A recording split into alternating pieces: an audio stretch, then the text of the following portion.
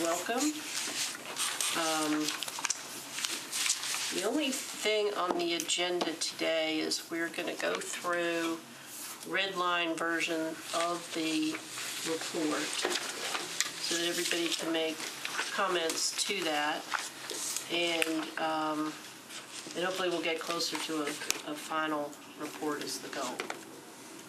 We won't be voting on anything unless we get a quorum here during the meeting. Otherwise, this will be just work session. A what session? A work session. A work session. Thank you. Good way to describe it. So, I'm pulling this up. There are no minutes from the last meeting. But, well, we didn't meet, right? Yeah, we did not. We did not meet. Were there minutes from the meeting prior? There are meetings from the minute prior, but because of the funeral, I didn't get them typed Okay, up. no, that's fine. I'm sorry. I'm just trying to. No, you're good. You're really good. Just trying to keep to the agenda. Sorry. I actually like you to move over here and be the agenda. I'm sorry, I can't get the internet to work, so I can't look at the report days. So, in the interest of time, would you just start off with, and while I fool with this? Sure. We did circulate a draft, and I don't think I have what reflects your addition, which was one paragraph. Right. Is that correct? Yeah. So I had made a number of more or less editorial kind of decision or recommendations that I think had largely been accepted to this. So it was just. I think they were all accepted, yeah. with one comment. Right. Yeah, that we need to discuss with John, actually. Right. And then Margaret had done also some comments that she thought would strengthen the result. Yes. So those are also noted in the version that I have, but I don't know that I printed out the version that included your paragraph. Let's dispose of that first, maybe. Where was your paragraph included, if I remember right? Page 3 and 4. The introductory observation.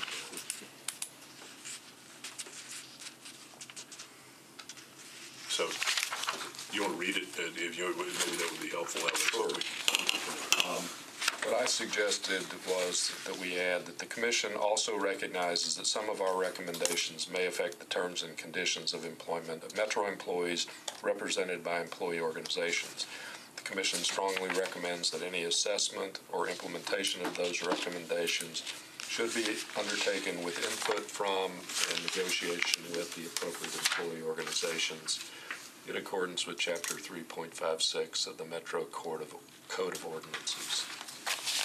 And my feeling there was, since I'm a representative of organized labor, is that we should recognize that those organizations should have an opportunity. The contractual right under changes that are with the parties with which you negotiate.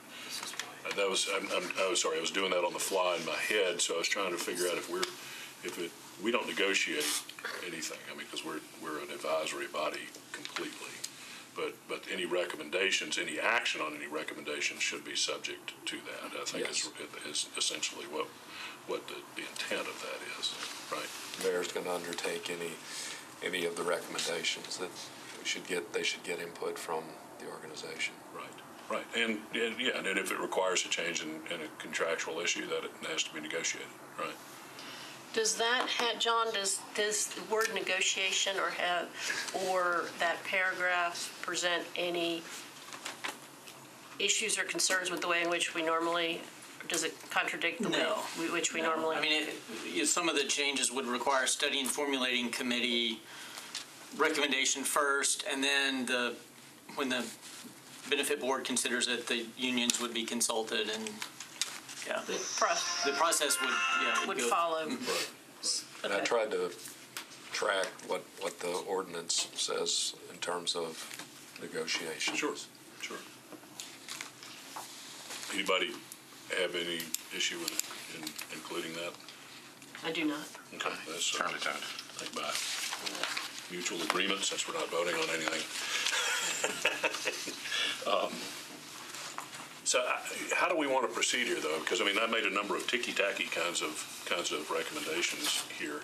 You then had yours that were in addition, we can get to in a second, but we just want to go ahead and, I mean, has everybody here has had a chance to read what was in the document up to that point, right? Has everybody had a chance to read? Yeah. Does anybody have any further edits or additions or anything that you want to make in that document before we get to what John had as his? No, your comments, Brad's comment was substantive. Yours were largely editorial tone. Right, that's, yes. Sorry, that's what I. Those types of things, so. And I have some more of those that I'll get Margaret to incorporate. Okay. Okay, The non-substantive. okay. And then a few questions as we go through that are substantive. And then, and pursuant to the last meeting, what I did was I took, and as Margaret suggested, I took the grid data. So these were things that came from the public, came from the department heads, but didn't have a really material or substantive effect and wouldn't really get us to $20 million or needed more study or things like that. I put those at the end, and the formatting is a little strange, but that's because of the Word document. And when I can move it into a publisher program, it'll look a little better. So are you saying you moved each of the tables Into to the back? to an appendix. So there's 3 appendices. One is the submissions from the public. Another is the grid that we all use for the field work. And then the third is the aggregation of public comments, field work comments into a table. So it's more of a resource for future, but isn't included in the narrative.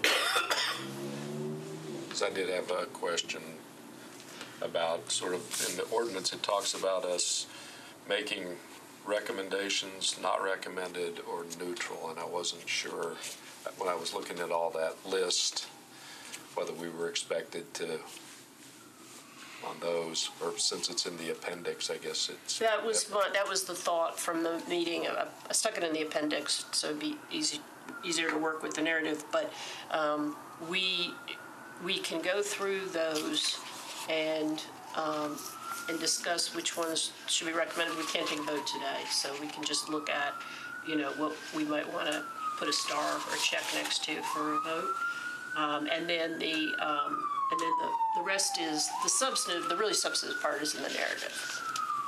And I assume we should probably go through all those to make sure that no one's, if we need to put a check mark by those. So I've got it on my phone. Can't get the internet to work on my computer. I did something really terrible to my internet, and I can't get my Wi-Fi in the airplane either. Terrible. So Dave, should we just go through the? Sure. I mean, there are comments. Margaret had made some comments that we ought to go through page by page to work through those, because those are different than just the editorial or formatting things that were done. So on page 5, Margaret talks under the revenue enhancement section about restore use of budgeted savings to budget ordinance. Margaret's suggestion was that we needed to check with finance to see if this was current practice. We have done budgeted savings the past 2 years. I anticipate that it will be in next year, maybe as a result of this recommendation. But I think that is a concept that has been embraced. Okay. It's been more of a mid-year process previously, and my impression was that we were looking toward making it a beginning of the year process. That's right, yeah. To be accounted for as the budget is put together. So, I mean, I don't know. I don't see any sort of a legal or regulatory difference in. Yeah, it does. Yeah, all you're doing all we're trying to do here with the budgeted savings is instead of having the mid-year discussion, you're putting it up front and realizing it at the time of the budget. Right. So So then under section B, as noted, recover costs associated with safety and sanitation in tourism areas from MCC. Maybe, John, it's better since that's a page, you have a couple of page 5 issues. Well, everything's paginated a little bit differently. Yeah. In the recover costs from the MCC, there were a couple of additional points. Police, fire, public works, I wondered if we should include MTA as a source of cost recovery, and particularly the downtown circulator. As a source of cost recovery or as a target? Well, as a Beneficiary. cost recovery, as a Yeah, beneficiary. beneficiary, That you okay. could add, there are probably other groups that could be added as well. I mean, historically, lots of things, such as the FRIST and the arts program were historic zoning were also covered in cost recovery. But the reason particularly to put in the MTA is the MCC had committed $2 million initially and then $3 million for the next 10 years to the transit plan, which is very gracious of them to acknowledge that they would contribute to that. Ultimately, it was I think a little over $50 million over 10 years. So in terms of cost recovery or cost allocation, with the circulator being so downtown-centric and going to the MCC, it seemed like it would be conceivably taking them up on their offer. Okay. Do we know the cost of the circulator? We don't, but that would be. But we do know there's a substantial capital cost also with the circulator for that. But in terms of, and that comes to the next comment on that is just to ask finance to do an annual accounting of the costs that might be reimbursable. And at which point, I think, you'd ask the MTA to see is the circulator, and is that less or more than $2 to $3 million, and then perhaps that might qualify. Can you ask them in this budget for how much it is? I mean, have you I think it's largely federal funded.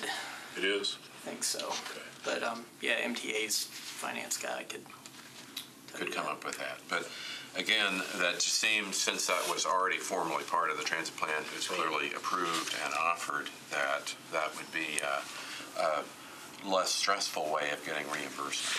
You wouldn't be able to supplant federal funds, right? I mean, I think the issue is probably around that. But if there's some... Yeah, there may be a local portion that goes to that. So that was my first of these. Sure. The first two items of the suggestion here. Is to go ahead and again see if that number could be conceivably increased beyond the current MOU based on the commitment that was made to the plan. I'll get that answer. Okay. The cost of it, John? Both the cost and the source of funding. One of the notes that in the red line version, the commission on the second line in that section is, commission recommends that the finance department undertakes an accurate and ongoing assessment of these costs. So that covers very good. That covers what you were trying to do. Quorum. We now have a quorum. Now you have a quorum. I dressed up for this meeting. Yeah, well, that's why we invited the cameras. Thank you. I'll stay right here. My one day off. Dave is leading us through the form of report that was sent, the version that was sent by Red line Margaret version. at 1:59 yesterday afternoon.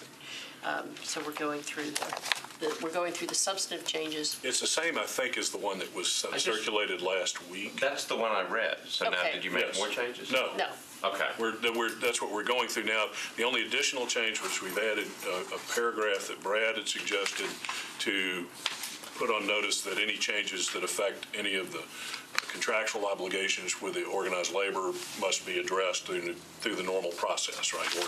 Through negotiation. And then we were the only other change to that, we were discussing whether to include the downtown circulator costs in what could be essentially recovered from the MCC.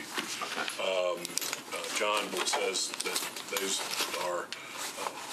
could be largely federal in nature, but there may be a local supplement that could be used because you wouldn't want to supplant federal funding. Okay.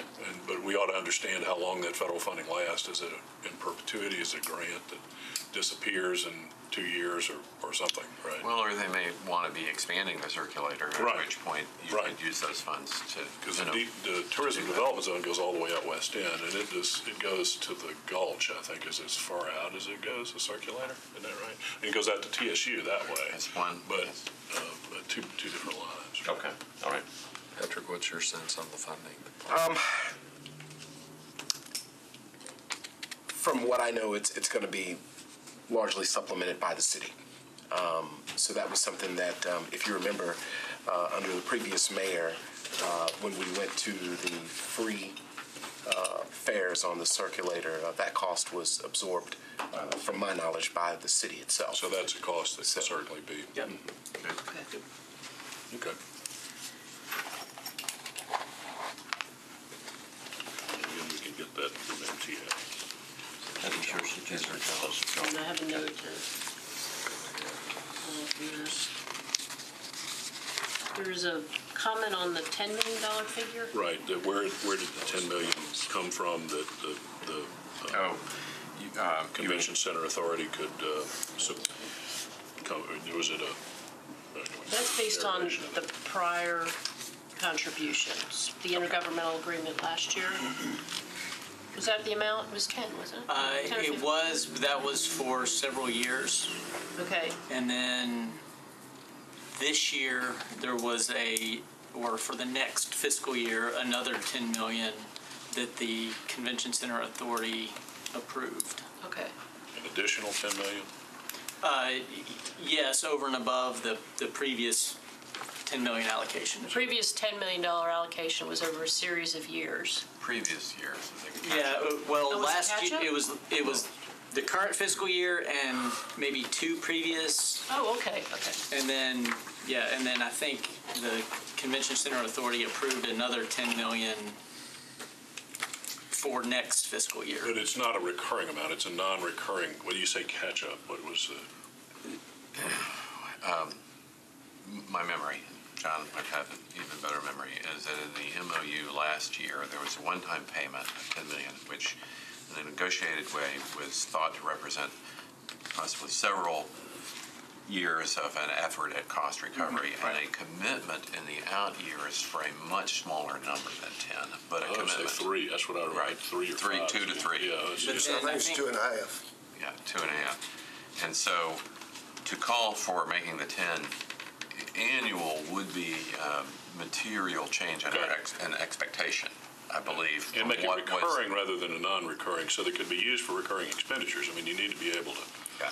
you need to balance that out. But John would be much more familiar with the language of the original MOU, and I understand the- there's a second MOU. There is a second one that has that $10 million, and it is not recurring, if I remember. And is it what they- one time 10 million, or is it 10 million spread over 3 years? It's one time 10 million for next For next fiscal year. fiscal year. FY20. Yeah. Okay. So the MOU would have to be renegotiated to make that a recurring Correct. To ask for a recurring. amount. Do you want to add language about recurring, or, because if we get to the point that we made in the report that we're just sort of bridging this space between assessments and prior decisions not to raise taxes, but we're trying to get to that point where you can do back to that 4-year cycle. Is it right. necessary for it to be recurring, or is it just something that's going to be there? Or should they be bearing some of the burden for the I cost? just have a longstanding, You do. yes, for a good reason, Yeah. preference for recurring dollars over non-recurring dollars, but they spend the same, right? But you just have to have the, but if for something that you know is going to be a recurring cost, such as police, fire, whatever it is, Right. it would be nice to be able to make sure that that's recurring, so that you can plan your four-year budget. Okay. That way, right? Because otherwise, you're going to have to try and figure that out next year in the 2020 budget, right? Maybe or 21. 21 budget to where are you going to get that 10 million from?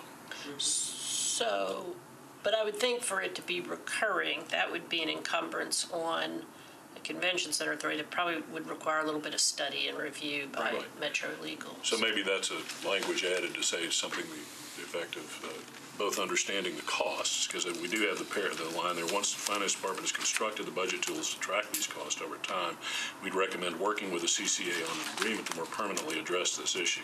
That really kind of covers that. But it would Maybe add the word recurring on a recurring basis? On a recurring basis, yeah. Okay.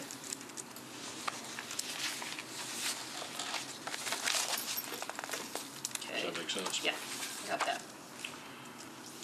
Sorry, my past sins can always haunt me. No, I'm actually completely in agreement on. And the commitment on the transit funding was a recurring multi-year commitment. Okay. So it's not. Not unusual, not Well, impossible. it's certainly been addressed, and there is a precedent. Okay. Well, the source of funds are recurring, unlike a lot of non-recurring, because it's a recurring tax collection. I think an issue might develop if there's a big contraction or a major growth slowdown in those tourism taxes, and They have their obligations. they have their to meet obligations, first. right? So it should be, That would be part of the That would be language part in of the this, MOU, right? right, study. Would be to allow for that eventuality. Right, though there is such a surplus and such growth forecast in those taxes, a study would be, I think, reveal possibly some opportunity there. okay. So you had a next one on the CBC about the 27 million. Well, I did. This CVC was before council recently, and I asked this exact question, and they said the number was 27 million Instead of 10. instead of Yeah. You caught that, I think, last meeting, and I did not change it in Margaret's version. Right. That was an Okay. oversight on my side. So we'll change that to 27. My heavens, that number has got. So it's gone from 5.5 million to, in this case, 27. 27, yeah. million. And I'm just, they were kind enough to repeat it, so I'm pretty Okay. sure that it's 27 million. Okay. And I'll check that 5 million, because that probably is actually 10. Well, I'm not sure it is. You're not, okay. I've not gone back to 2007, but I can check it. Yeah, that's no. I think that may have been the base. I mean, it was a very different, the hotel tax was just a different world. Oh, it back really then. was, yeah. It was a different world, yeah. Okay. All right. Next. We have the language about just asking whether or not the single entity ought to be the one that, just to examine that, and whether that should be, if there's a determination that it's not, what should be done about it, right? Request, because it requires a state law change, if there's any alteration to that, right? Yeah, because it said the state law is the 2 cents for tourism promotion, which has been interpreted heretofore to mean a contract with a third-party entity dedicated to that task. There are places in the state that do it themselves internally, and there's certainly other ways to promote besides just the CDC, I'm sure, but Well, it's just, again, it's, as we look to what we've become as a city, right? We're different. Yeah. It's like the hotel tax is different. We're in a different place. yeah. Well, although the authorization of the incoming money might be the same, you still have the ability to reimburse from that pocket city costs. For the CVC, actually to possibly ask them to undertake some reimbursement for the downtown tourism space, similar to the same set of questions for the MCC. And that Do they not do that now? Well, excellent question. That's a separate question that equally any study, but on state authorization of funding coming in, is there some state requirement that prevents reimbursables on the other end? That would be a question for John. I know. It depends on what is tourism promotion. And how you interpret that. I mean, right now the CVC gets all of it by contract, and that was a competitively bid. Right. And I think they've always been the only one to bid on that contract every year. Yeah. But I think it's An annual rebid? it's No, 5 years. 5 years. So it's up at the end of the next fiscal year. Okay. So Metro would begin the procurement process late in FY20. So a study or some sort of analysis of what we could do under state law and whether that contract should be written in such a way that some of that, instead of 2 cents, 2 pennies, it's 1 penny, or it's a penny and a half, and then the rest goes to the general fund or for other promotion purposes. Yes, or if in some way it's you get more reimbursables, the better the tax collection is. That if the tax collection comes up here, then there's more that qualifies to be reimbursable back to the city for general costs, and that's as you explained it, I realized that probably due to state law you would have a hard time capping their collections, right? If they're getting a third of all the hotel taxes. But it might be that in the contract you could say, you're getting this money, but if it exceeds this target, then please bear a larger share of the costs of operating our tourist experience downtown. So at a certain point, then perhaps we pay some cost for the Frist, and we give a negligible but charitable contribution to the symphony out of the general fund. At some point, then, say, cultural institutions downtown that now have a general fund cost could be shared for them by this increase in hotel taxes. And so for the NFL draft, for example, which is largely being quarterbacked by the CVC, you would think... Was that a pun, intended pun? No, You it said wasn't. quarterback. That was... I'm a poet and I didn't even know it. They would, in that instance, what you're thinking is that they would share in the costs associated with the public works costs, the police, fire, If the possible. intensification. If possible. Because, it's so happy, it's such success, but if you get their share going up to $27 million, I'm sure no one anticipated it being $27 million a few years ago, to study in the new contract whether it's permissible by the various laws that if that 27 goes to 35 million, then the city kind of gets a dividend back in payments of recovering costs that we're putting up or investments in local institutions that in some cases are being carried by the general fund or MDHA. And for example, in the case of Frist, MDHA has had to spend $500,000 on a new air conditioning system. Right now, the state law says that 2 cents has to be used for tourism promotion. So if you're, I'm using the NFL as an example again, the NFL draft. Certainly some of that. So CVC's putting that on. They're doing, all of the incentives associated with it, the hotel room, all of that, out of that $27 million. But as a cost of doing that business, they could also absorb some of the other costs. Do we have other sources of funding?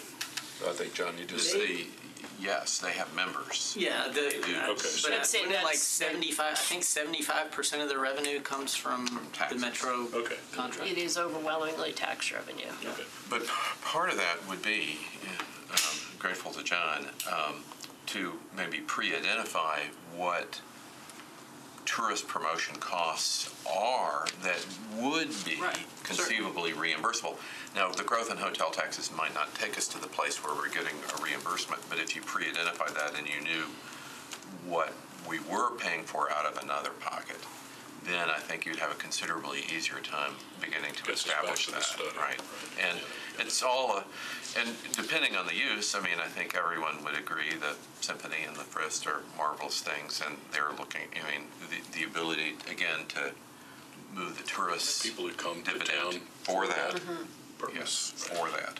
All right, so I've made a note to add language to the CBC portion asking for a study to examine what is permissible under law and the costs, and also a study to look at the costs associated with those tourism promotion dollars that may be reimbursable under current law.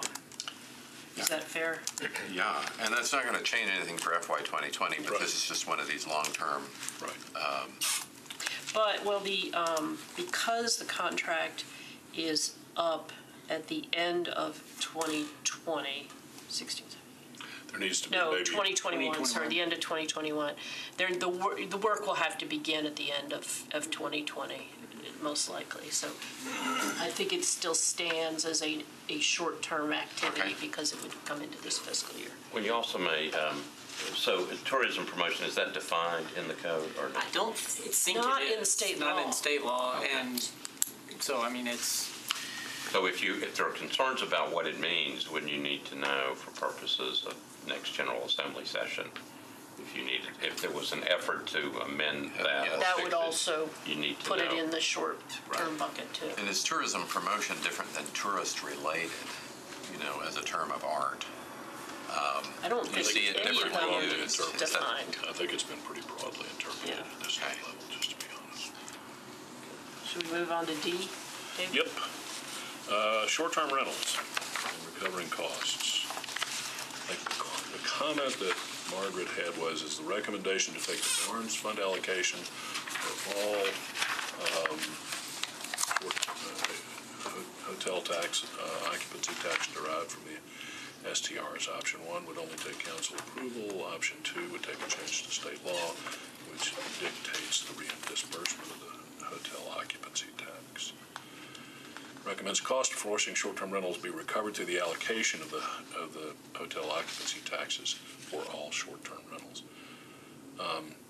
so just as some background, I don't know if y'all have gotten into this or not, but the council voted last term when we passed the original short-term rental regulations that the 2 cents that goes to Metro for the general fund, that the portion derived from short-term rentals be dedicated for the Barnes Fund for affordable housing.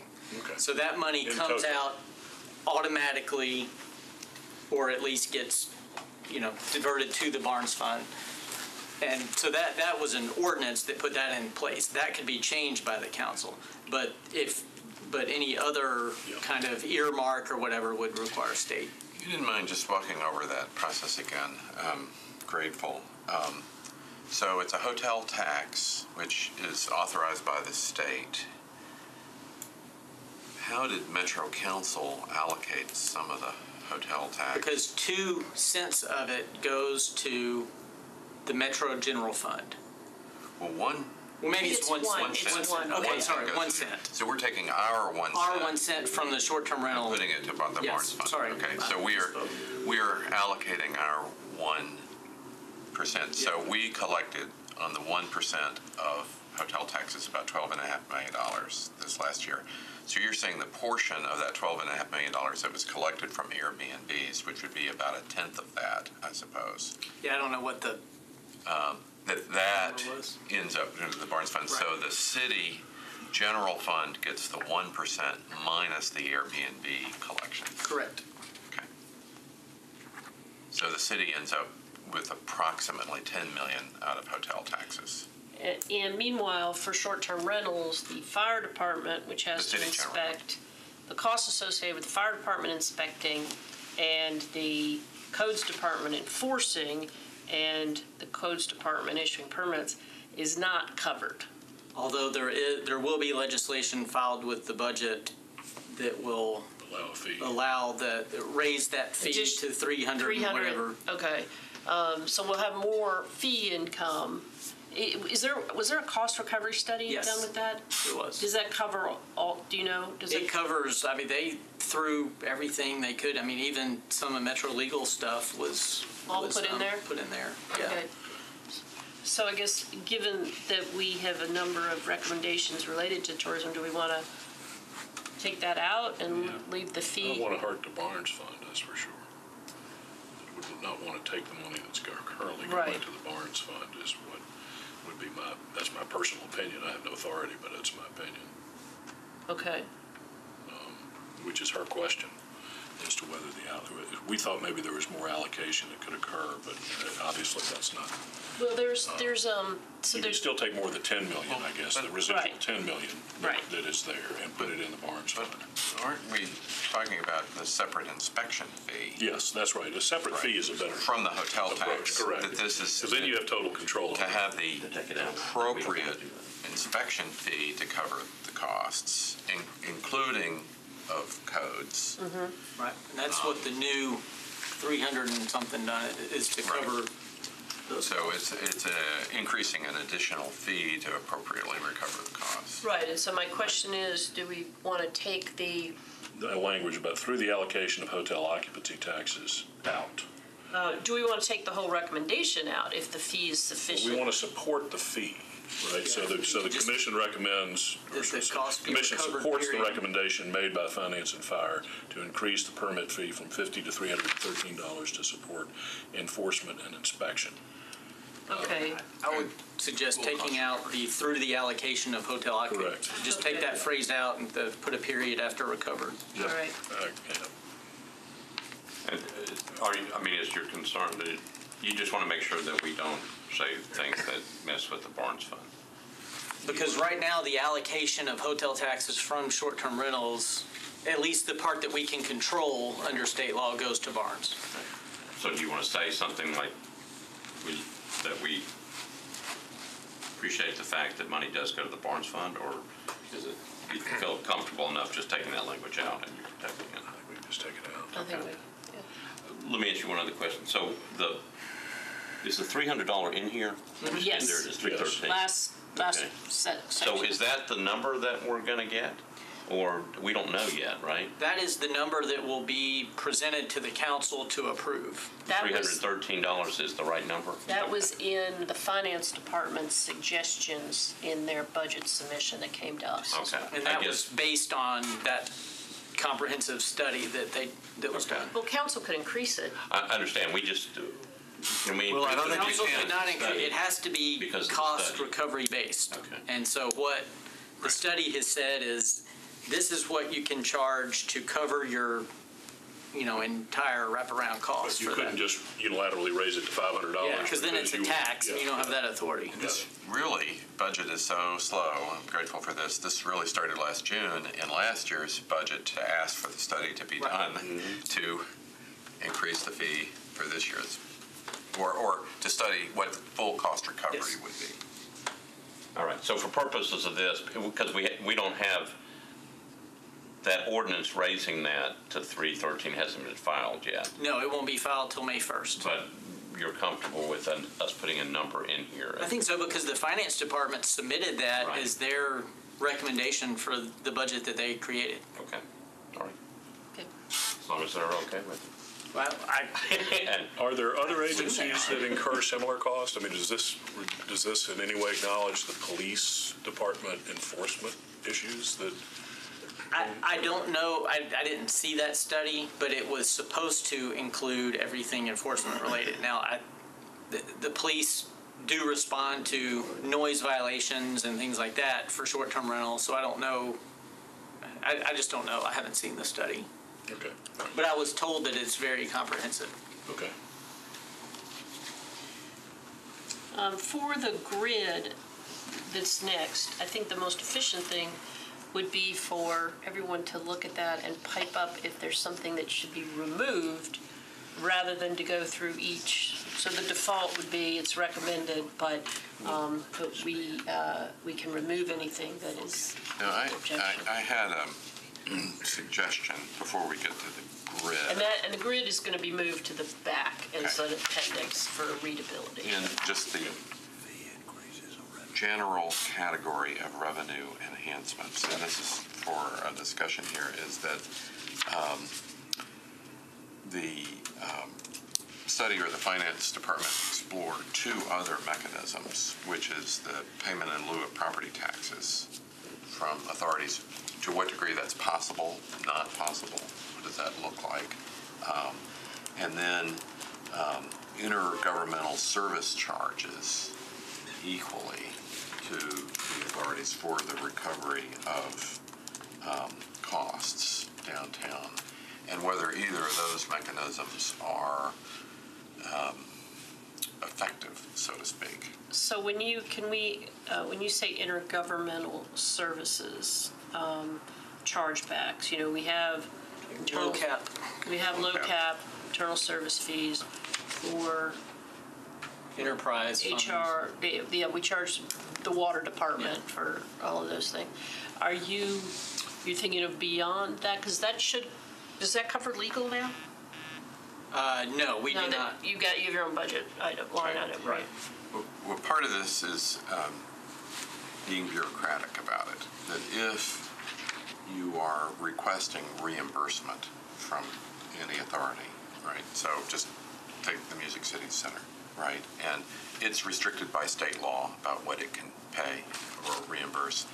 Does the restriction include charges, in effect, charges like payment in lieu of taxes? I mean, NES is not taxable itself, it's fairly exclusive, and yet it is agreed to a payment in lieu of taxes.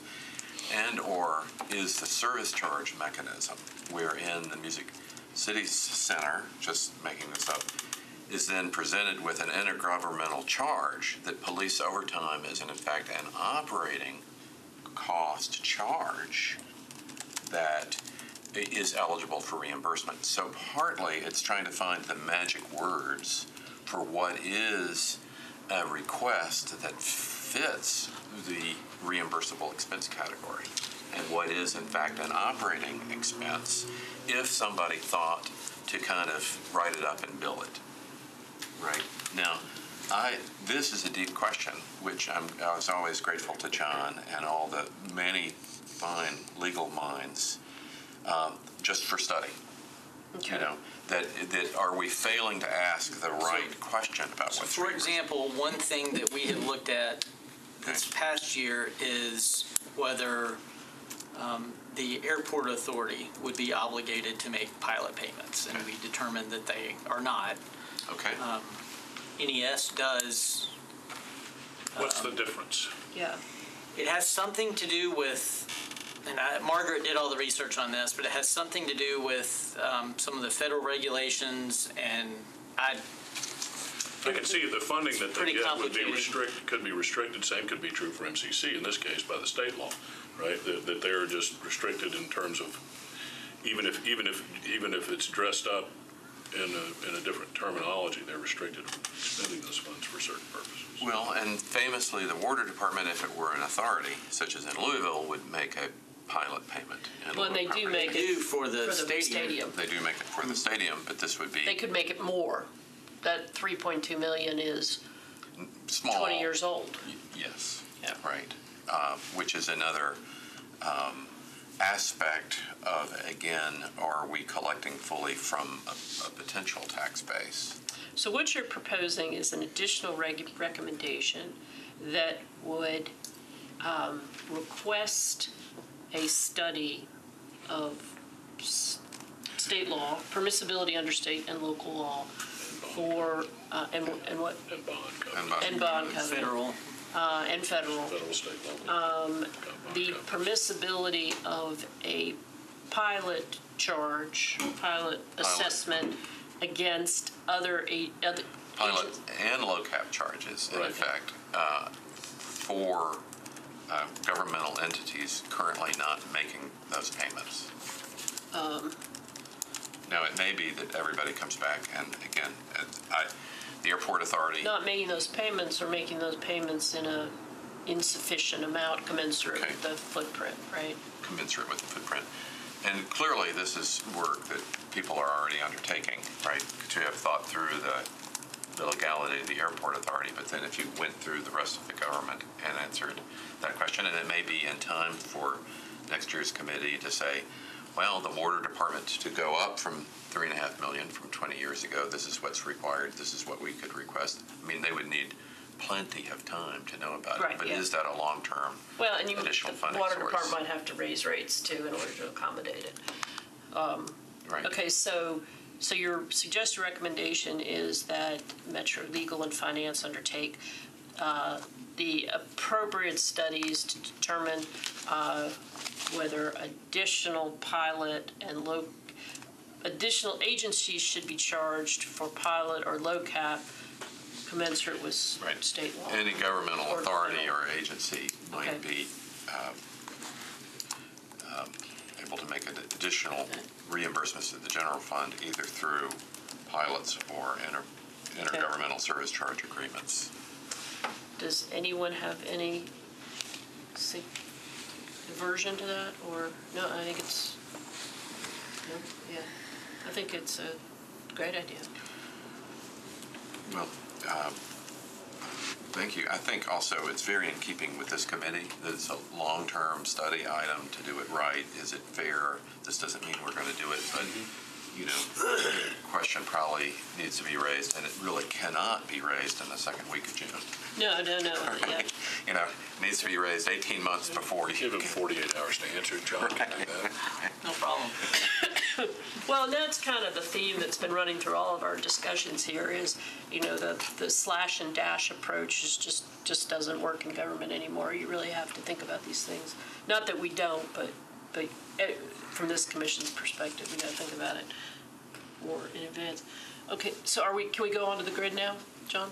Yes. Okay, so if I could just ask if anyone sees anything on it that should be removed. Well, okay, so what's our charge was to say yes, maybe no, right? I mean, in terms of the, or further study required. Right, so instead of going through all the yeses, going through each one. Right. I thought I would be a little bit more efficient about it and say, okay, there what anything- on there is a no, what on there Okay. is a, we just don't do You know, that. in the suggestions in the box, I did have two maybe additional box suggestions Okay.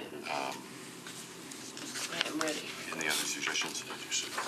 The source of the, Well, one is to establish a revenue estimate for each action that Metro takes, which may do, I mean, it's unclear to me to what degree we do that. We certainly establish in the council, a cost effect of every action.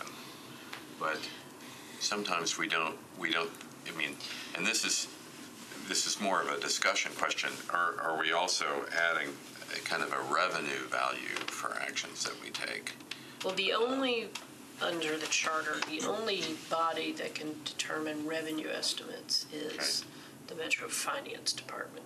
We can submit these suggestions and ask them to put a number next to it. Okay. And it may be something that's done already, and it's Some of these are. because you have to run the government that way, but to formally do that. And then my other suggestion, which is a little bit more formal, is just to encourage the procurement staff to have negotiation training and encourage price savings negotiations on invitation to bid contracts. So where price is the only determination, then that those negotiations take place and that the procurement staff have negotiation training. Well, the vast majority of procurement is sealed bid type procurement. So where you open the envelope, you want to buy some. Fleet's a good example of that, probably. Right? Lowest price wins. Lowest price wins. That's, in my former career, it was money, the cost of money. But the things that are negotiated are typically, you put an RFQ out for some. Things that are hard to quantify, you know, or where professional expertise or something is of some importance. So could we narrow qualify that?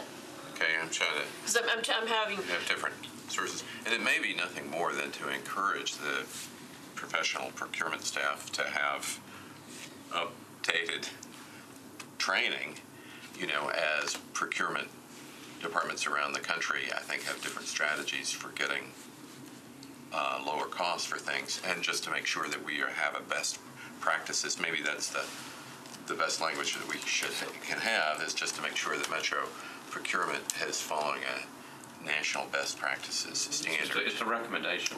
Yeah, okay. I mean, I don't see anything wrong with putting that in there. Well, my fear was that, if we were recommending negotiating training for, like open the envelope type procurements, that would probably upset. Well, but even if it's an open the envelope type thing, once you open the envelope, do you have any ability to negotiate after that? Right. Of course you should. I don't know. I don't do that kind of work. Okay.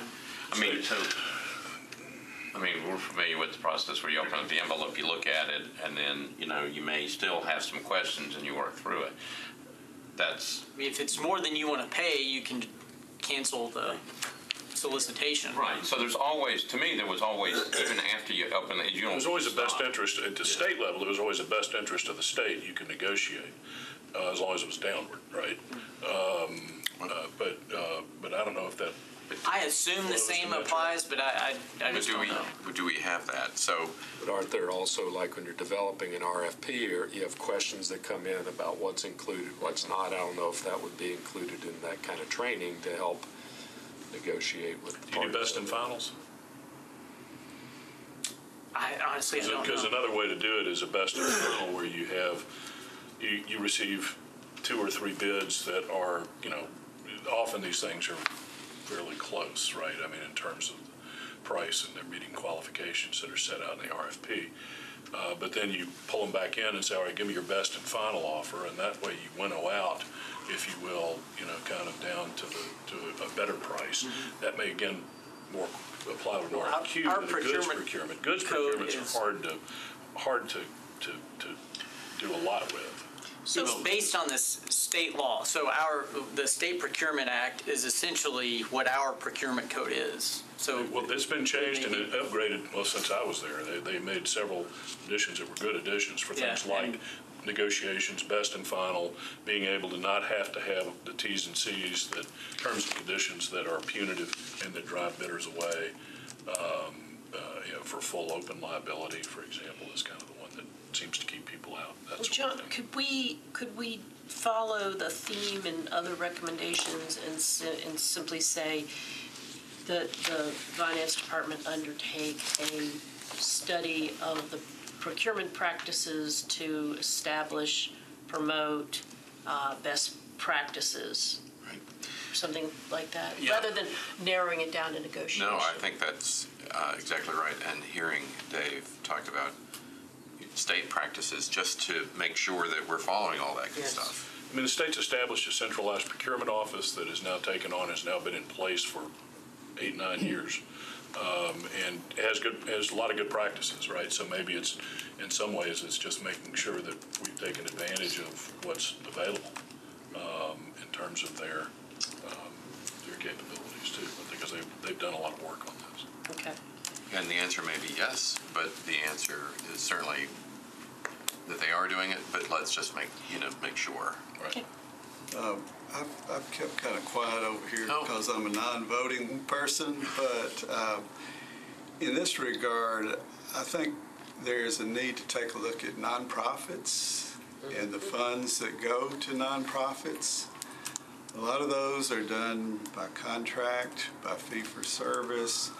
There's the community grant process. But there are some that are being renewed annually that are non-competitive, and I'm not speaking negatively. And there's a lot of good work that's done by nonprofits, but there is a large amount of Metro funds that go to nonprofits, and some of that occurs without. And I don't take this the wrong way, but once it is started, it's almost seen as an entitlement, as an expectation by the nonprofit, and the indication that, well, this is our lifeblood, you know, this Right. funds from Metro. And over the years, you know, some of those are probably not the most efficient way to procure services. And I don't think anybody has a real handle on how much money goes to nonprofits through the different departments and through different mechanisms. Would that be a separate recommendation, or would that be included in this best practices for procurement? I think that's a separate deal because that's a different process than a procurement process. Yeah, and I almost thought maybe that's something that should be in the next report. That Right. It may be too late in the game for this report, but it's something that does need to be looked at. Was that basically a second paragraph addressing nonprofits? Right. In that same, under the same procurement? Right, Okay. kind of best practices. So we asked the Finance Department to do a study to help us understand what's going on with nonprofit grants, procurements, contracting. Okay. Because, I mean, that's really what you're talking about. Yeah, there's, I mean, so There's a bunch of federal pass-through that continues on, that whether or not what the city's role is in that. I know the health department's always had a boatload of that, right? Yeah, and some of it is sub-grantees that you know, a department's gotten a grant and, oh yeah, well, we wrote this grant for this money to go to this agency, when perhaps there are other agencies that should have been opened up to and opportunities given for others to. I mean, the part that we always see is the part that's in the back of the budget, where it's, you know, it's specific direct allocations to not-for-profits, or it's through that Yeah, that's grant the tip of the iceberg. Okay, is so what I'm that's the saying. part. We see that, Yeah. Sam, I think, has said something very important, that that is the tip of the iceberg. Right, If right. that's the case, that there's lots of, Lots of other channels where Metro funds do go to nonprofits, and again, a lot of them are doing great work at a very fair price, but there may be some opportunities there for. but that's above and beyond that identified list. Oh, in the yes. Metro budget, okay. Oh, yes. You know how you can, because we see it quite a bit in the sense of grant opportunities that are done every year, and it's the same grant opportunities, and you're trying to figure out, why did they keep doing it the same way? And what happens is, without knowing, it may be the same groups, which may do great work, get the same grants every year. But then again, it may be that every so often those grants should change up because the city changes around us. Well, So- competition does focus the mind on efficiency around Right. it. You know, it's always, even if you end up Can you awarding. make that up, that statement?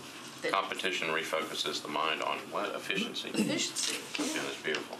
I think Jonathan Swift put it as nothing so focuses the mind as the prospect of hanging in a fortnight. Focuses the mind is one of my favorite phrases. I think it's a separate recommendation, but you can do whatever you want. I mean, Yeah, I think it is a separate recommendation. So we need to understand what the process and practice is, because you're obviously not seeing it in the budget. we just see, it sounds like the tip of the, we don't see what's built in within departmental budgets where they can do this. What we see are those direct ones, which are in the appropriation section in the back of the budget book. Okay.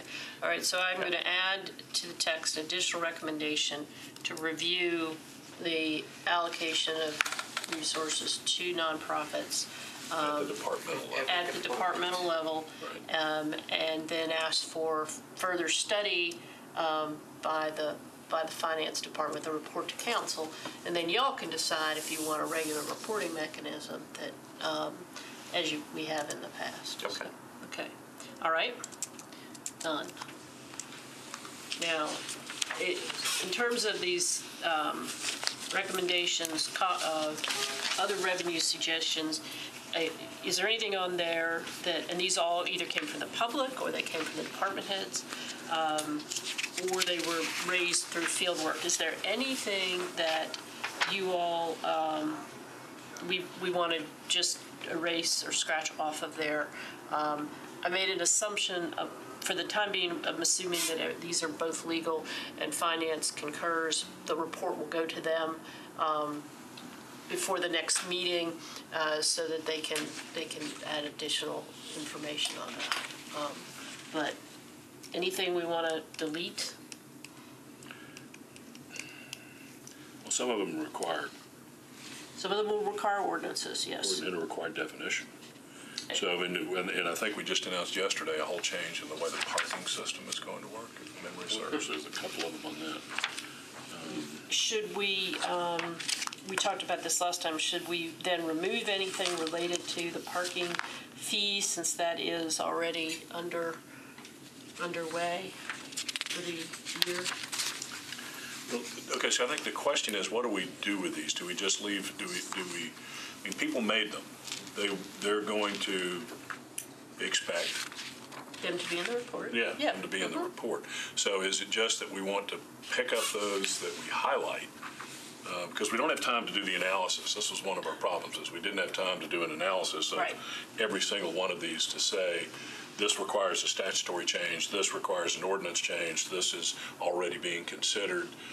I don't know how we do that between now and then, because we're already kind of past due on getting That's this why I in. thought the idea of putting it in the appendix is kind of, was part of your We thinking. can do this, that's something we can do over time here, once we get this initial report in. So maybe it's kind of, we ask for a pass, if you will, so to speak, on doing anything with these until we have a chance to.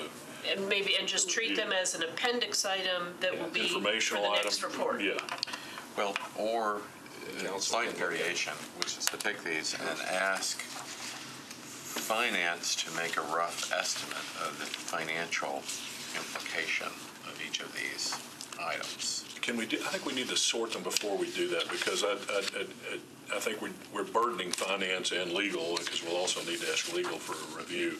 So those that we think merit, and this is what I think the Atlanta group did, those that they thought merited legal and financial analysis, they sent for that.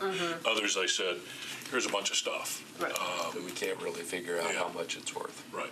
Well, so for purposes of this report, Right. you have short-term stuff. I got that, and then you've got the longer-term stuff. If we haven't had a chance to truly vet that, then put it in the appendix. And take it up for the next report. And the next round Right. of this committee, you take it up and you start looking through them and saying, well, I mean, for example, on the parking thing, who knows? I'm not exactly sure what Yeah. happens with that. I'm not either. If something happens or if nothing happens, you've still got the thing in. I think that Dave's right. I mean, if this is what people submitted, it should stay in there. Right, and I thought the purpose of the grid were, these are things that we didn't talk a lot about.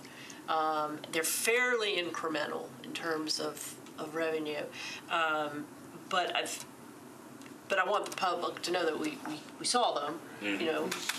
Put something on, put a The heading on front top of say, it. yeah, the front will say, we're, commission is going to continue to analyze all of the recommendations submitted, but in the interest of time to get in our report for this budget year, we were unable to accomplish that. So I'll do that for all the grids. Yes. I'll clean up the language. Some of them are a little duplicative, and there's some typos in there, and I'll clean that up. We had another conversation about including the source of the comment. One of the challenges I had with that is that in a number of cases, the recommendations there was overlap. So I would see a recommendation from both the public and from a department head, and then from a department head submitted, and then the field work and so forth. So I can tease those all out and say this was for the public, put them on duplicatively, so, duplicates, like this is a recommendation from a department head, this is a recommendation from the public, or do what I did, which is just sort of aggregate them as a list, and, you can assume that they came from all those sources. I think, again, at this point, in the interest of time, we just put them together. Okay, all right. Well, let me, We'd be able to track back where the source is. Yes. Yeah, this can be part of what we do. Right, and so, because in the other appendix, you're going to have the actual public submissions, you'll be able to see that, and then you'll have, I actually have a grid from the department, so we can include those appendices, and then our aggregated, more easy to read approach. Sounds good. A slight variation on this, just thinking of the council's work ahead, is some of these recommendations were also recommended by the departments in their budget hearings. In response, everybody had a category of, this is our budget blue ribbon committee response. So, for example, I see one here, revenue increases, explore, or the service of civil processes. I'm assuming that's by the sheriff's office, Right, yep. that would be less expensive to do that. Certainly the sheriff's office, I think that was one of their recommendations. If it has been made by a department, it only becomes useful to the council once there is a revenue number associated with it. That to encourage the departments to work with finance to identify the savings from their own recommendation. Now it may be that you get not possible, long-term, but where possible, if a department has made a recommendation to the BRC, that it also submit a revenue value. And then that allows the council in its hearings and in June to say, wow, the department recommends it, here's the value. Let's act. Perhaps this is a good idea, let's act. To take it, sort of speak to the next level. Because to some degree, it sounds very worthy. I don't know if it is, but and it may be that the police department says, great idea, we're overburdened, it's very expensive for us to do this. Both sides say that's a great idea. Then what is that worth, so to speak, in budgetary savings in the short term, to go ahead, even though the value of this committee is going to be in the long term, to go ahead and try to take that to the next level right now, if possible. All right. And it's also possible for the sheriff's office to say, we're a year away from knowing that number. Okay. That's a good answer. Let me just follow up on that. Okay, so for purposes of the report, could you put it together for purposes of the budget, when the budget comes to us and we start having budget hearings, if we break it out by the departments that maybe recommended it and at least bring it up? You're talking about doing that, right? Having a departmental grid? Yeah. Right? Yeah, I'm going to have both. Right. Yeah, but the key, I think, will always be on those things is somebody needs to bring it up in front of at the time of the budget. Yeah, right, Yeah. right. Well, at some point, the chairman will have a report and send it out. And so in the back, in the appendix on the departmental grid, I think you highlight that by going, it would be appreciated to have the department, since it's their own recommendation, right? Right. To also have a budgetary effect number that they're willing to discuss when it gets to the council hearing. So sometime between today and mid-May, to go ahead and to somehow indicate that it's also appropriate for them to come back and say, that's a long-term objective. We can't do it by mid-May. Or in some cases, people will be able to say that the parking Parks Department fee increase could probably be done right now. $2 more to play golf, what does that mean? Well, what I'd like to do is probably send that through Talia. Yes. And have finance kind of weigh in on how they want to approach those estimates. Yeah, and that's fine, but I think the biggest issue that I see is when we start going through these budget hearings, for the 3.5 weeks we do it, how do you interconnect the two things? Because, when you get to the second week, you've got all this stuff, people asking all these diverse questions, but if there's specific things, John, what I'm trying to do is figure out, okay, so how do you make sure that the appendix doesn't just get lost? That if there's something specific we want to bring up, how do we make sure that it gets brought up and is appropriately addressed? So would someone send the report, we'll send the report to all the departments. We would, with a request letter from the vice mayor saying that, when at budget hearing time, please come with your estimates, and to the extent necessary, work with finance to improve those estimates, but your estimates for any of the recommendations that you have made. And that way they are on notice from you that you're expecting to see it, and it can come up, Council Member Vercher or whomever can kind of ride that to make sure it gets done. Yeah, that's fine. I think so typically at our budget meetings, we always have a specific set of questions that we ask at the beginning. One of them is, are you comfortable with the budget that's presented? Oh, gosh. And the answer You ever got a no? Nobody's ever, well, somebody once said no, but I don't know what happened to them. Okay, so the answer is always yes. Didn't make it out of the building. The answer is always yes. So what I want to do This would be a better question than I want better questions. Yes. You're exactly right. All right, but I will talk to Talia, and then I will circle back at the next meeting. We'll finalize that. All right, so can we move on to cost avoidance if we're done with these revenue items? Yeah. There's only one comment. Okay. Was there a follow-up? This is on the centralized copier contracts and software purchases. Was there a follow-up with the purchasing agent on this suggestion? I don't think there was, at least not anybody on this group. Pretty sure Metro has centralized contracts for all these. John, maybe we do.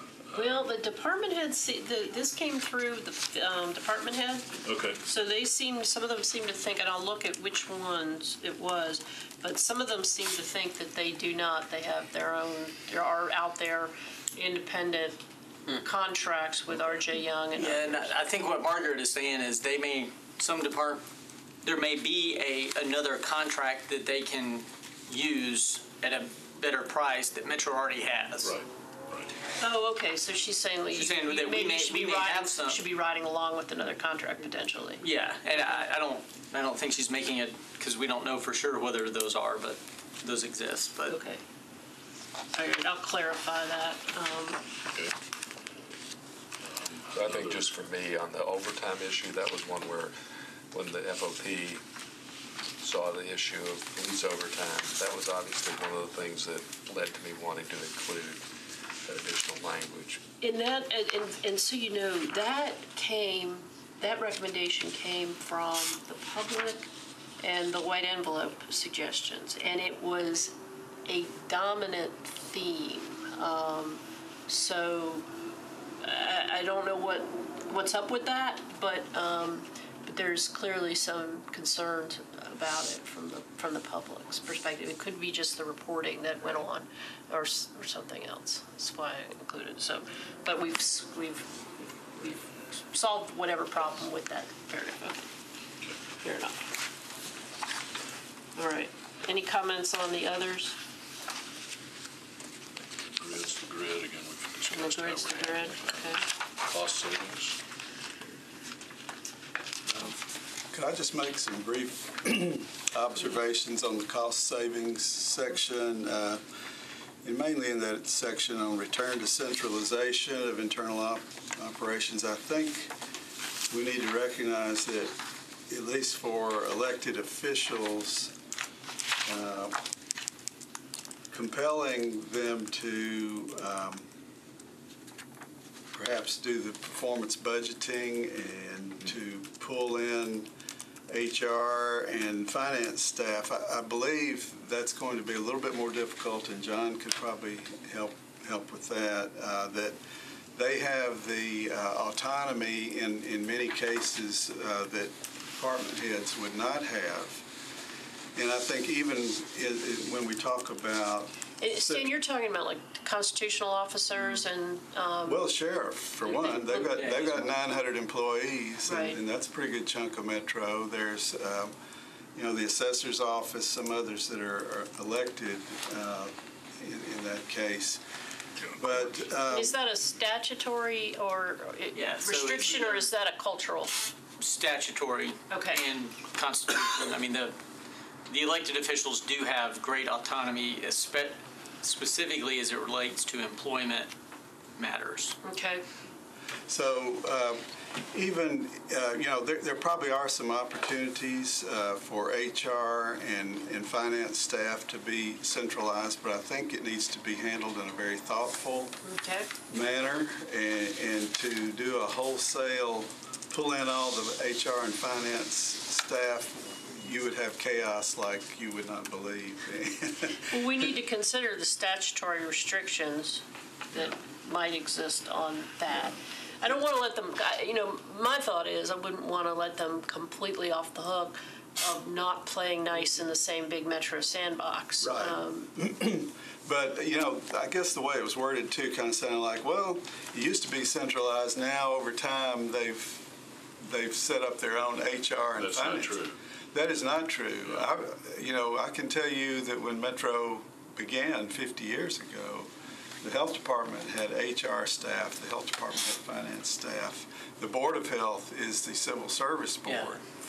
That's the reason. for the health department. And while there may be some opportunities for cost savings by doing that, I think it needs to be done very thoughtfully and carefully. The function and role of HR is the question. And to me, a bigger question from my career in Metro government was the lack of position control. Can you explain that more, Steve? Yeah. If you go to the HR department and ask how many firemen there are, policemen are in different categories, they can't tell you. And most HR software packages have a position control module. Most budgeting software packages have a position control module. But HR has not been interested in pursuing that, and finance is building that, but it's not built yet. But to me, I think the interest of this group in position control would go much further on efficiency and cost savings. So maybe the initial recommendation would be to have, ask finance, ask someone to do a study to perform a study of the number of positions authorized and filled in Metro government. Well, they are in process now in finance of implementing position control, but it has not been the case for the last 40 years. And not that every department would try to play games with that, but some do. And I think there are some opportunities with HR and finance staff that centralization could help, but there will always be a need for some HR and finance staff out in the departments, or it will be a very inefficient system. So that recommendation came from the public, from actually Metro employees in a couple of cases, who were citing the hiring of HR FTEs in departments instead of, frontline type thing. That's where that came from. Well, I can tell you the size of HR would triple, or at least triple, if you pulled many from the departments, because there's, frankly, there's more HR work going on in the departments than there is. So your recommendation would be to revise that to focus more on position control. Position control, and take a look at what is the role that the administration wants HR to perform. They've been more about recruiting and training, but not so much about all the other broad things that HR could come under the HR umbrella. And I'm not, pretending to say what I think that should be. I know nothing about HR. Okay. Any questions about changing that up? Just some rewording of this, I think, could help. I can do that. Yeah, it came up like 2 or 3 times, and I thought, well, I better include it. I don't know very much about HR, so. Okay, I'll rework that one.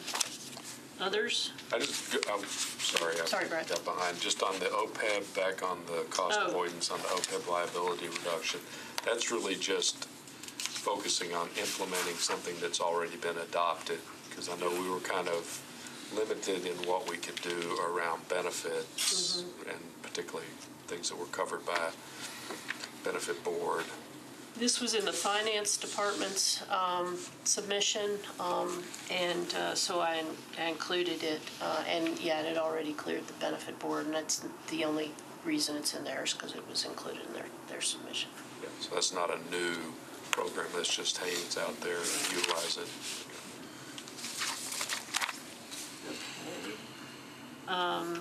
Let's see, Dave, I think we have is there a comment on work mobility See. program? There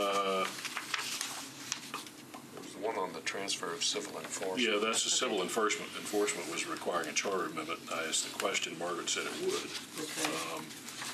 And redefining the sheriff's duties to include that. And also then, I guess there was somebody, maybe it was in one of the grid recommendations about using sheriff's deputies to do traffic enforcement, as minor accidents, I guess. I'm sorry. That would require a charter amendment too, wouldn't Yeah, it? probably, yes. Okay.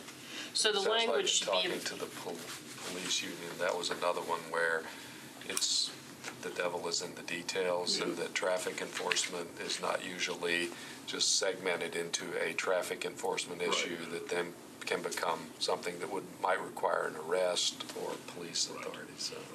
If it's an accident, somebody's obviously drunk, then they're going to be a law enforcement officer. That might not be as cleanly separated as. is this a study it and then consider a charter amendment? Council could consider a charter amendment depending on the study results? Sure.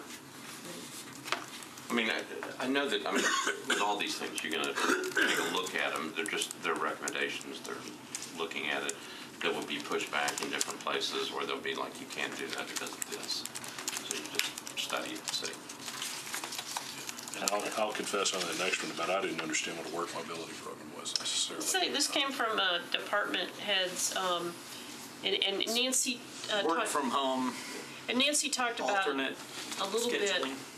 where you have an employee who, works lives in the north side of town, and is assigned their zone, for example, for inspections is the southwest side of town, but they come into the office, then they go out. They pick up a car, they go out. Wouldn't it be easier if they just went to southwest? And then, work from home. Apparently the state has implemented. They have.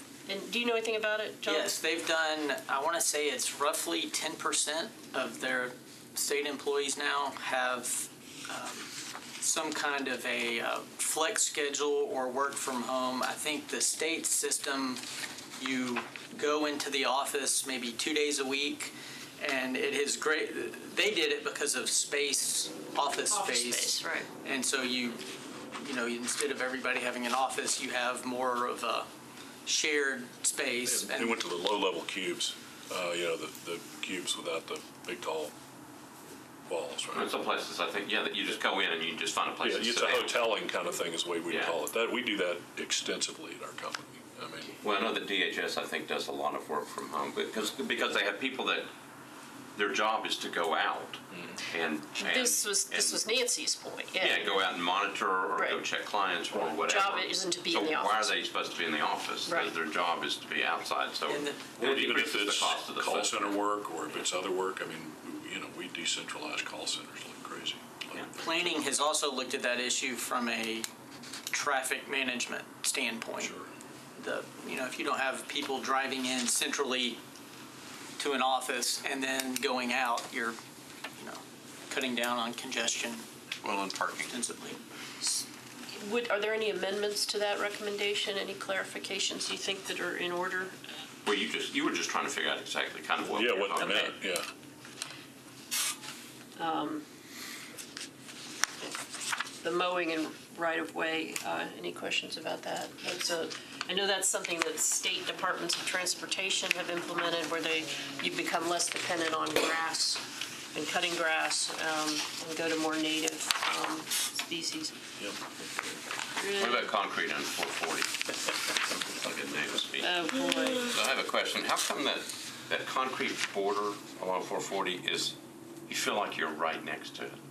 when you're driving along the road. It's really close. I It know. is so close. It's really It's close. like, could they just move it over just a foot, just so you don't feel like if I make one wrong move, I'm gonna hit it. Don't pay attention, don't text I'm and paying drive. attention, I'm not doing anything, but it feels like you're just right next to it. Should Can we, you put that in the report? you're at the state level. I know, I go to the airport a lot, so I travel that way. Okay, so now intermediate to long-term, this is a less pressing because we're just trying to frame up some long-term objectives that we would pick up. Is there any changes to that? John, any? Here it references kind of going back to a 4-year pay plan. Yeah. And I confirmed that at least since 1984, we have never had 4-year pay plans. Oh, The did we most do that we 2 did was years? 3. 3, okay. Why is that? Forgive me for that. I don't know why. I just know that it's been, I guess the thought is, well, if you're just factoring in your projected tax growth after you do a tax increase or whatever, or a tax adjustment at the reappraisal year, I don't know if it's It's just to make sure too you have goofy enough to- money for that 4th year. Right. It's too goofy to look out 4 Yeah. years. Well, it's too goofy to look out 3 But then years. 3 puts you always on the wrong cycle, Right, you know, right. What do you mean? In terms of the reassessment. in terms of the reassessment and where you are, and then it shows up 2 years early, or then 3, the 3 always in time. Well, the Completely. 3, well, if you did 3, your 4th year, you'd be digging into the general fund if you wanted to do a pay increase. Right, so I think the way it used to be structured is you would have, let's say there was a tax increase, and so that first year you get more money than you need for the pay plan that year. Second, a little, yeah, and then by the third, Right. it's, You're using it, Yeah, gives you you're- non-recurring funds you can use in the first year, that decrement the second year, then Yeah, it balances yeah, the right. third year, is it kind of the way that, yeah. Well, and the recommendation isn't specific to the pay plan. The idea is to just get back to, that cycle, a predictable cycle that our employees can count on, our council can count on, our Even though it's not the practice, it seems reasonable to me to do the 4 years. seems reasonable to me, except that 4 years can be a long time in this world. Well, but the pay plan, you're projecting that it's stagnant, So under a pay plan, Brad, if just to go back 10 years and relive my nightmares. I was part of that. I know you were always one of my nightmares. But when you have an event like we had, what happens to the pay plan? You've got the pay plan. It's a contractual obligation, and it comes off the top before you have to make any other changes to your expenditures. Is that how that effectively Metro works? pay plan. I think it was just revised. It was. So it would be adopted. revised downward. You'd have to negotiate the revision downward, I assume. But if there was a 20% drop in revenue, a catastrophic drop in revenue, and you just simply weren't going to have the money to fund the pay plan, is that then renegotiated at that point? Is that how it works, or how do We you? had to pass the bill last year. We had to fix it. The civil right. service actually has. Yeah, to well, which was particularly awkward Okay, because I'm the sorry. I'm availability just trying to of funds understand was how it certified. operates. Because Because 4 of years would be misalignment. worse, more risky, What? if you will. Yes. because of the misalignment, that the pay plan was not matching the principal revenue. Right. so the generating council passed legislation asking or directing the Civil Service Commission not to propose any more multi-year pay plans unless basically the funding is guaranteed. Good. Well, that's crazy. No, I'm sorry. You can't guarantee funding. We're taking taxes. Remember, sales taxes dropped in. I understand, Right. but there was legislation asking them, Right, that don't was- I submit didn't anymore unless you No, can. That's okay, but I think what That's happened was, again, a 3-year pay plan, but the money was not there to do it. It wasn't set aside like That's what happened to you this last year. Yeah, is what you're Right, saying. that's what happened. So what you're hearing is this, So you just didn't fund the increase, and that's why no employees did not get a raise this last time, because simply Right. the It pay wasn't- plan was there. It was negotiated, It wasn't but funded. it was not funded. So the funding is predetermined for a 4-year period of time, and then this 3-year cycle, comes in, and you don't know what you're going to have, and then that gap is exceptionally painful. There was Sure. the revenue projections were not, we didn't get the level of revenue that we needed to fund that 3-year pay plan. I mean, it just, because of the reappraisal and some other factors. Out of So is the curiosity, council's action binding? No, it was a memorializing resolution to the council, I'm pretty sure, to the commission. Because if you're trying to, and I think one of the things that I certainly heard from, and you probably did in your field work, heard from employees, is that, that lack of predictability, that just, being at the whim of, the sort of political, which is natural when you're working for a government, but, there is some standard. right, but I mean, you get into all kinds of different issues, but what was not, in the end, employees didn't get what they thought they were going to get. And so the question is, do you stick with a 1 year? Because, your appropriation is for 1 year. You base everything on that 1 year, and that way you don't leave people hanging in year 2 if the revenues aren't there. But your revenue raising mechanism is a 4-year. Right. So So your idea, or that idea, was to try to match up when you're setting your tax rate, for instance, and you're saying, okay, we're going to have a 4-year pay plan. You try to match them up on the front end instead of sort of saying we'll take it year by year. Right. When we raise property taxes, we're thinking about what our needs are for 4 years. We're not thinking about what our needs are for 1 year, even though we appropriate on a 1-year basis. We're projecting as far as we can into the future.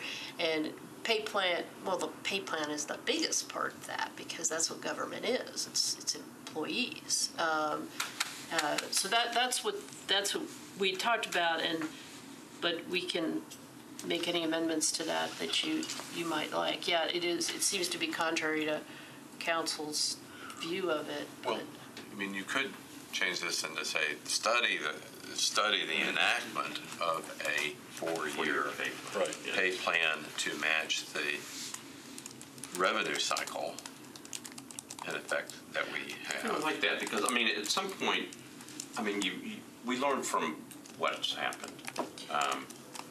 So why not sit down with a group of people, take a look at a 4-year pay plan, see if there's something that can be done to, if you're doing a 4-year budget, how you can, if you do a 4-year pay plan, how do you lock in to make sure the money are there, so we don't run into situations where you want to give people raises and you can't because the funds just simply are not there.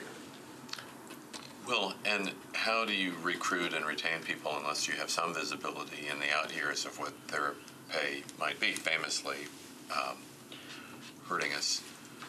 But this forces then the finance director, at the time of the reassessment, right, the finance director helps to set the new rate based on our expected costs. This formally makes the finance director then budget for the 4 years of the pay plan to validate then the rate. Or is that basically right, John?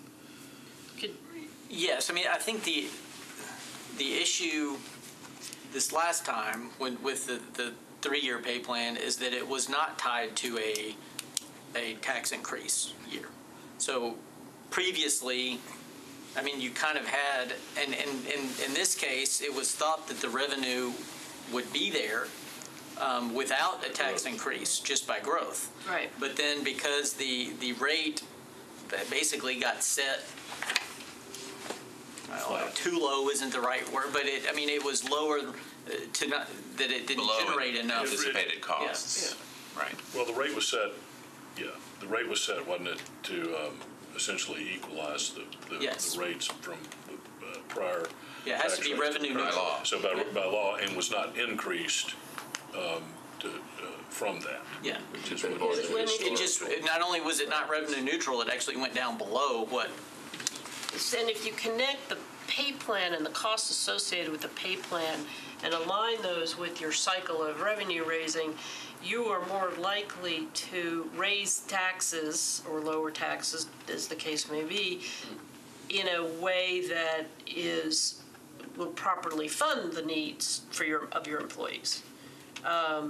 Rather than, this year by year, let's keep our fingers crossed and see how it goes. Are we in a 3-year pay plan now? No. No. Sorry, that's why I'm asking. We haven't were had in a it as 3-year pay council. plan in Understand. a while, right? Going back to Purcell's administration.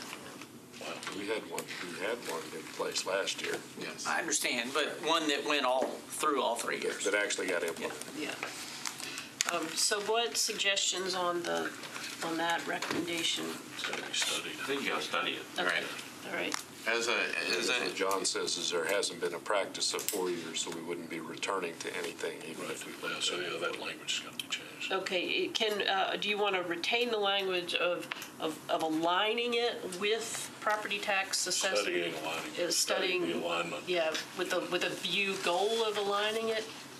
I think you study the whole thing and figure out how it should all work together. Okay. Yeah. Okay. All right. And it may, right, but again, it strikes me that 3 is just a weird number.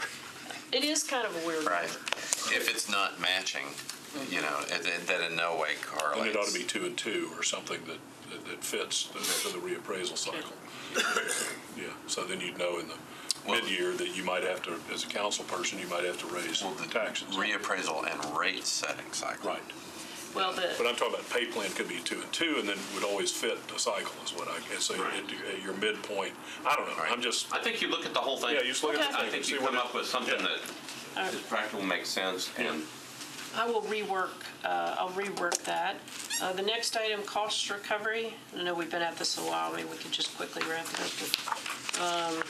There was a lot of discussion from departments and submissions in those grids of permit fee raising, and I thought I'd capture a lot of that into one long-term recommendation to make sure that we're studying and assessing cost recovery on an ongoing basis. And John actually, I think, has submitted that's for the performance budgeting, but have you submitted anything about regular cost recovery, the mechanism by which that can be analyzed on a regular basis? Cost recovery, For permits, fees and fines, permits. things like that. no. Okay. This is basically a study recommendation? Yes. Okay. Any changes to that? Okay. And then, let's see, next to last, cost avoidance. The use of performance audits, we had input from internal audit on there. The use of performance budgeting, that relates to the the charter amendment that's pending. Review of procurement practices. Would you like that's me the to? charter amendment. that's pending. Yeah, John will. Well, in this room, right after we adjourn, yeah. Charter Revision Commission is hearing an amendment, one of which is an amendment to require debt reporting and performance metrics to be regularly reported. Now, the performance metrics, in part based on your suggestion and Talia's suggestion, is really going to be very much at the discretion of the finance director, working with each department as to what makes sense. But then once they're established, then to go ahead and publicly report them and to make that a consistent thing. Under the recommendation of the council's attorney, if you're having all these amendments on the charter anyway, to go ahead and put that on the charter, and that way it can't be shaken or stopped or electively no longer having that. Sure. And then that will help the finance director work with the departments a little bit better, like we have to do this, what are the 3 metrics? Right. And also, departments are exempted if or reporting units are exempted should the finance director deem that it's really not constructive.